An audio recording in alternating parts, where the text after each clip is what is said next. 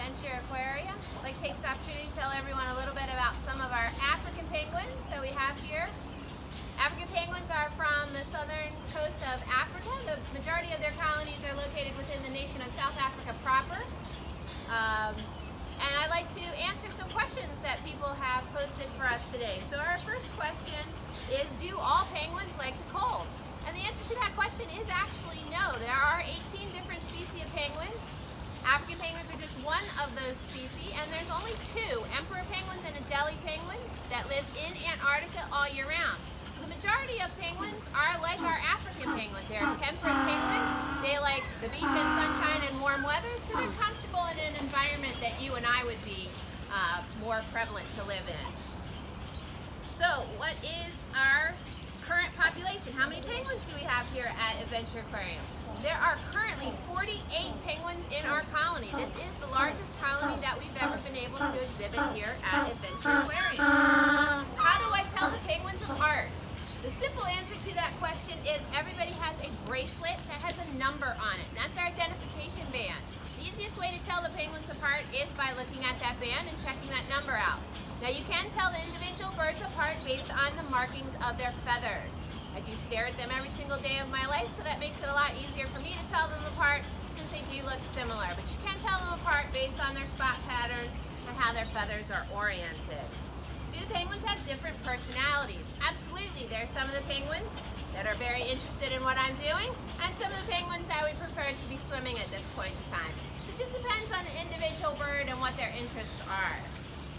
How long do penguins live?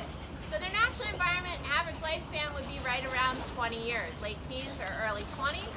In a zoological setting, possibly as long as 30 or even longer. Now the oldest bird in our colony is band number 2. His name is Cliff, and he is 32 years of age. Cliff is the oldest bird that we've ever exhibited. So however old Cliff gets to be is going to be our record. And our youngest penguins are the 3 newest birds that we've introduced to the colony. They happen to be right here on my right hand side, 51, 52, and 53. And they're just about 4 months old, and they're in their juvenile plumage. So that's how come you see that they're a little bit of a different color compared to the rest of the colony. What do penguins eat? We feed our penguins a variety of restaurant quality seafood, including capelin, herring, trout, and squid, and a couple of other varieties. In their natural environment, they would be eating different types of seafood, including sardines, and we like to make sure that we're giving them a variety of food items. Can penguins fly? Penguins are a bird. They do have feathers and they lay eggs. They have wings, but they cannot fly.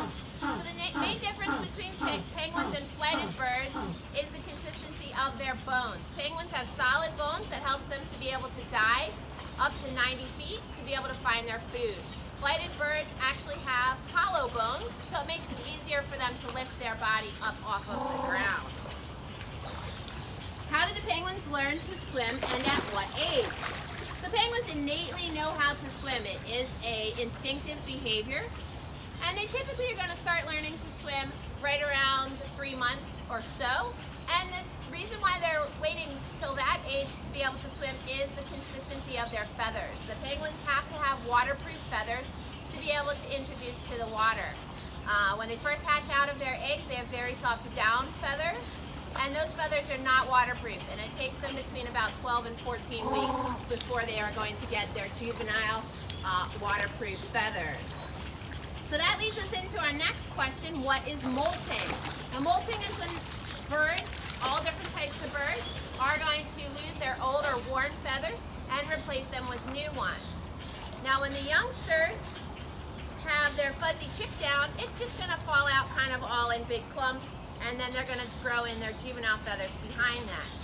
Now they're going to keep their juvenile feathers till they're right around about 1.5 years or so, and then they're going to go through their first full molt. Penguins have what we call a catastrophic molt, and that basically means that they go poof, and all of their feathers fall out all at the same time, and they replace them with new ones.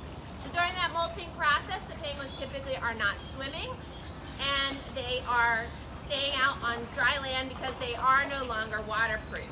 So they are going to molt about once a year, and right around around that same time every year, they're going to lose all their old worn feathers and replace them with new ones. And then finally, what is the silliest thing the penguins have ever done? Well, sometimes they're kind of silly when they're swimming and flapping around, making sure they have all their feathers organized and clean. They also like to collect things to take home with them. So if they can find anything that's fun to take home with them, they will do that. And that sometimes includes little branches or sticks. That sometimes includes some of the decorations that we've put on the exhibit before. And that sometimes includes things that they can steal from us or other random places.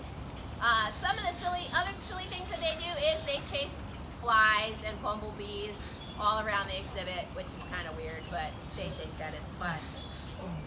So I want to thank everyone for posting all of their questions.